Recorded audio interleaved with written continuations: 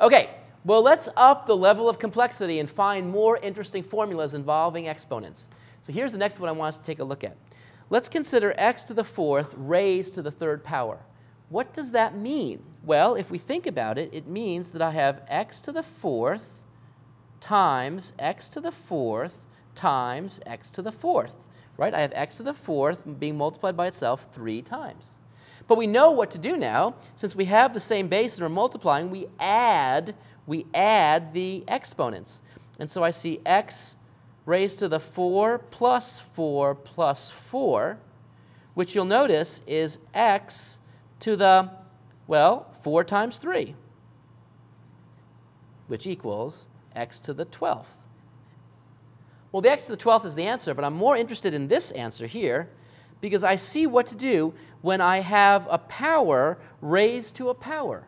What do? I multiply the powers together. So I multiply the 4 by the 3, and I get 12. That inspires, and in fact is the genesis for the proof of the power of a power property.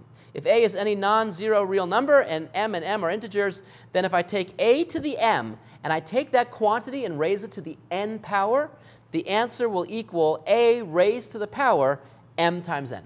So we multiply the powers when in fact we're raising one power to another power.